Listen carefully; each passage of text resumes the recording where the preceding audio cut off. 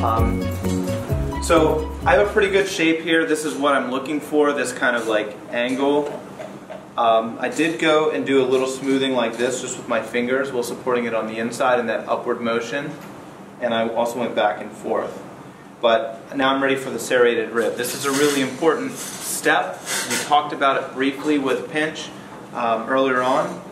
But when you do this, you're compressing and you're creating lines.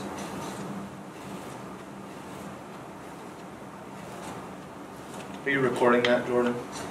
Okay, go ahead and record that. This clay is almost leather hard, but not quite. And because of the size of the pot I'm making, it's also close to a 1/2 inch thick. So you have that. Then use your smooth metal rib and make sure it's clean on the edges.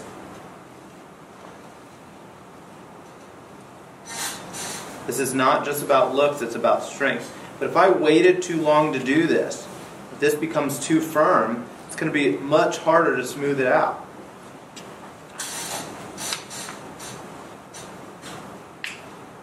Still a compression, I'm not scraping away the clay. You can go into a couple different directions as well. Alright, there's also one strategy that the serrated rib helps with. It helps you identify dents and bumps. So if I take the clay, I can tell there's a little dent here, and if I scratch across the surface, do you see how it did not touch the clay there?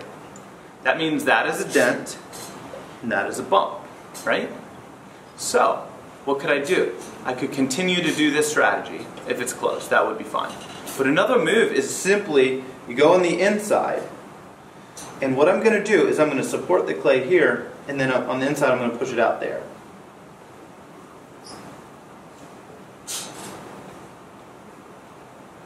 So I'm alternating my pressure to even out bumps. So I could do it the same on the opposite direction if I had somewhere I wanted to move in. Also from the direction I'm standing, I'm looking down the angle of the pot visually, and it makes it easier to see those bumps. The bumps might be harder to see looking from a distance. So if you're looking down the wall of the pot, you're going to see those a little bit more easily. You're going to refine that. Adding on clay, additional clay. You can see that the rim height on this is not perfectly level, right? That's okay. It's equal thickness, and the angles are what I wanted. I want this to grow just a little bit taller, and then I want it to be level. There's two strategies. One strategy is you can score and slip a coil, probably even a fatter coil than this, on the rim. Once you attach that, you smooth it down, just like we did on Adele's, and then you can pinch it up. And then once that sets up a little bit, you can do it again and again, and you can build almost infinitely. But use a fat enough coil so that when you pinch it and it gets thinner, it becomes the thickness you want it to be. Whereas mine right now is almost the thickness of my clay. Do I have much clay to pinch? Not really. So you would do a thicker coil if you're using that strategy. The one that I want to show you though is what was in... Yeah.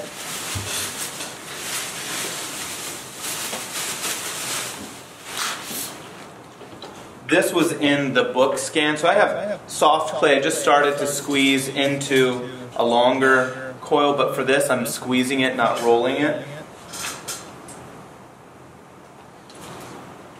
So I need it to be able to fit around there on the inside. So we're just going a little longer. And then what I'm going to do with that, start to smooth it out. Now, if you're doing this on the bare desk, that's fine, but you have to flip it over frequently or it'll get stuck. Now for this, I'm getting close to the wall thickness of the clay that I want. This is going to go onto the inside. So for that, I'm going to score.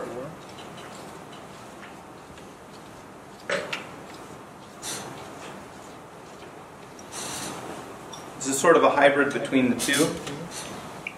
Slip.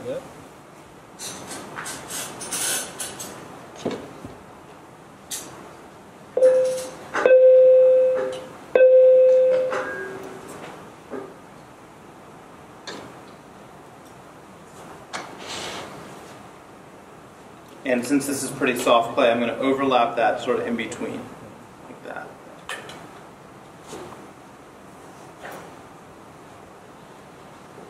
So now on the inside, I'm smoothing it, and as I smooth it down, you notice this wall is moving out to meet kind of the diameter of the other wall. If I have any low spots like this, I could just fill that in with a little bit of soft clay that I might have around. Smoothing down on the inside, which is also compressing it. By using the banding wheel, though, I'm able to keep my hand in one spot and just turn the clay. Now, I have this little seam here. So for that, if both sides of the clay were soft, and if this was thick enough, I could just smooth up and down. But it's actually not soft enough for that. So in order to do this, I'm going to roll a thinner coil. Really soft clay, though, is what I want.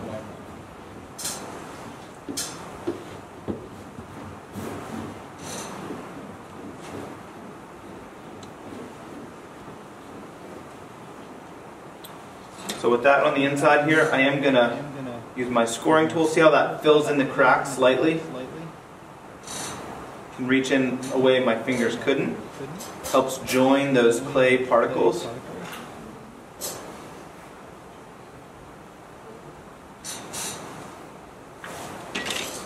Flip.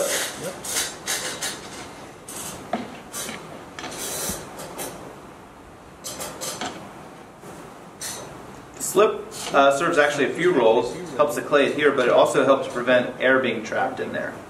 Air being trapped in could be problematic.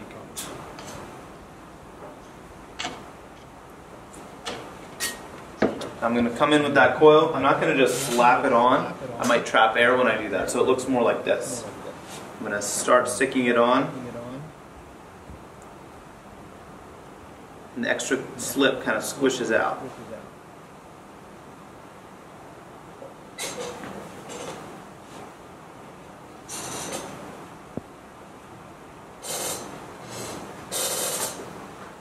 Then, a little pinch compression like this. And if things are really wet and slippery from all the slip, you might just let that chill a little bit before you try and smooth it out more. If I tried to smooth it on a really wet area, my fingers are sliding over the clay, not doing anything, right? So that's not going to really help you. Once it sets up enough, though, then you can go in and you smooth it down like this first. And then you come back and smooth it up like that. Then at that point, you start paying attention to the wall angles and thickness. If I wanted to add a lot of height, couldn't I have used more clay and done a wider section? But what's critical with that is that slab that I'm adding on is overlapping. It's not just sitting on top. And the clay's thick enough, so when I do the smoothing and pinching, I'm not actually losing thickness and resulting with something too thin.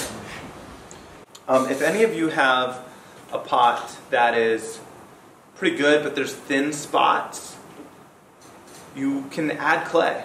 If you add clay to a thin spot, let's say you have a dent or something and you can't quite push it out because it's too thin, you can score and slip and add on clay.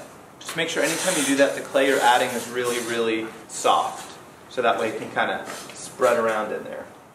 So what I'm going to be doing next with this is, I'm going to let you guys go, but I'm going to continue smoothing and shaping this so it's the angle that I want. Then after it sets up, I'm going to level the rim. And then my other component, I'm going to match the diameter and join them. Okay?